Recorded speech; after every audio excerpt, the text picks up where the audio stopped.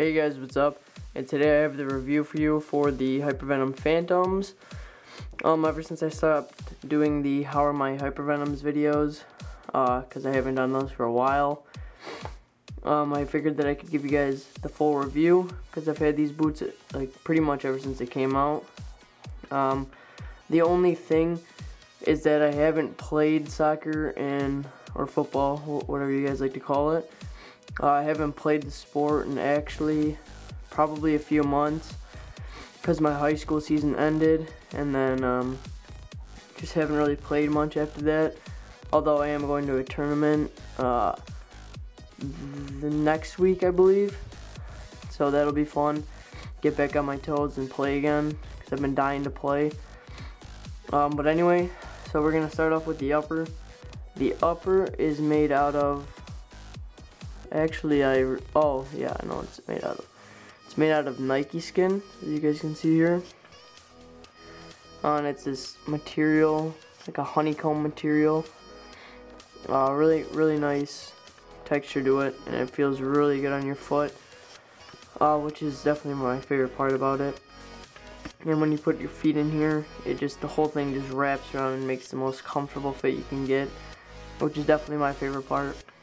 The laces, they tie really tight, and it kind of depends. If you guys have wide feet, then this thing will kind of stick out like that. But if you guys have narrow feet, it'll kind of come in, and when you tie the laces tight, it'll look like that. So that's how it looks on me anyway, because I have very narrow feet. But as far as like how your feet are for these to fit, you can have medium, narrow, and wide. It doesn't really matter. I feel like it's definitely like a more wide shoe. As you can see, this part kind of sticks out a little bit more. It's definitely more wider than the Vapor, if you guys are wondering. So yeah, it's very comfortable. I like it a lot. I know there's a lot of new colorways that have come out recently. I'm definitely thinking about getting a pair of any of the new colorways. So if you guys have any suggestions for which color you think I should pick up, just drop a comment down below and tell me which ones, and I will try as hard as I can to get them. So yeah, that's about it as far as the upper. The inside, the comfort level is definitely it's very comfy. It's got like this really smooth material. If you guys can hear that, it's like, I'm not really sure what it's made out of, but it's very soft. The heel counter is down here, it's pretty hard. You can't really move it. But then up here, you can just push it right down. So there's a lot of mixed opinions about that, but in my opinion, I like it a lot. So I feel like it moves with your heel and it locks it down. So it's definitely a plus. On the inside here, as you guys can see, that's like it's supposed to resemble, I think, like an inside of like a snake or something, or something like that. But I feel like it's really comfy. It's got like suede around it. So yeah, I don't think it does have it on both sides. So it's very breathable too. Like it feels like you're just in a sock. It's the most amazing feeling ever. Definitely my favorite boot to ever wear that I've ever owned. So now that we're done with the, actually one more thing. Yeah, the insole for you guys. This is what the insole looks like after a few months of playing on it, and I use these things pretty much every single day. Like when I used to play a few months ago, but I'm starting back up, so I'll be using them a lot more. But these things are kind of getting ripped up, so gotta get a new pair. But yeah, it's really comfy. They're very thin. It's just like the Vapor one, and it's perforated, except right there. There used to be a Hypervenom sign right there, but it got torn off because I use them too much.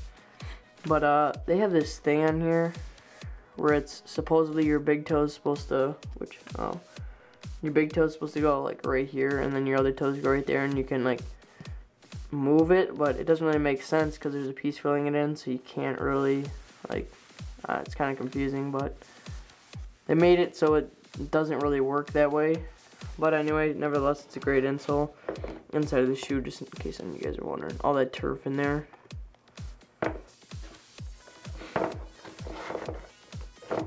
Now we will get on to the traction and the traction of the shoe. Definitely one of my favorite features of the shoe. It's unlike any other traction I've had before. If I had to mix any two sole plates together to make this traction, it would definitely be the Vapor and the Tiempo. Because this kind of, like, it's got patterns where it's shooting all over the place. And it's got the circular studs like the Tiempo has.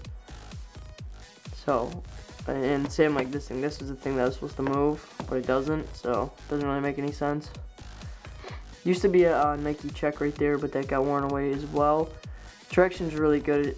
In my opinion, it digs into the ground really good. I've never slipped in these, I don't think. So it does its job, that's for sure. Also, another thing I forgot to take you guys around is at the outside, all these little nicks and stuff. This is from other players' cleats and from dragging the toes and turf marks right there. That's the worst one. And all the way around there.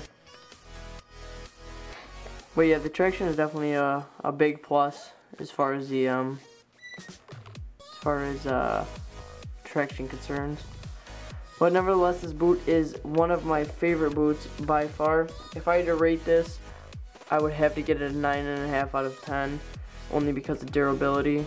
I wish they would have put like a plastic band around here to support it more, but they didn't. So that's that. But anyway, make sure you guys follow me on Twitter. I'm definitely going to be updating that more often now. So check the link down below. And also make sure to like this video if you enjoyed it. Comment any questions you have and what colorway I should get of the Hypervenom or any other boot. And make sure to subscribe as well. Thank you and have a good day.